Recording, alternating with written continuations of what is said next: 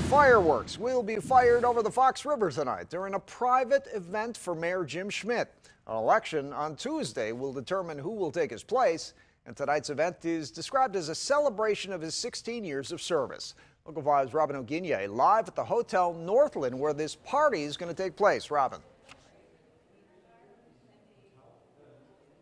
Chris, more than 300 people have been invited to the private event tonight, which begins in less than 2 hours. Now, the night will hold all the formalities of a farewell party, but there's also a lot of fun on the agenda. Southwest High School's choir will be performing along with a group of Hmong dancers.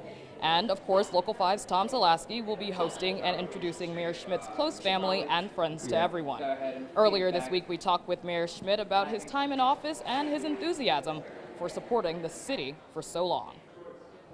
People said I should walk around with pom-poms. You know, I'm a cheerleader for the city, Energizer Bunny, but I think you need that energy, and I think it's contagious. I think we have a great leadership team in City Hall, and I think the people of Green Bay have been pretty supportive of a lot of our projects. We will be on hand for most of the fun tonight, but if you want to see more, join us for Local 5 News at 10. But for now, reporting live in Green Bay, Robin Oginye, Local 5 News.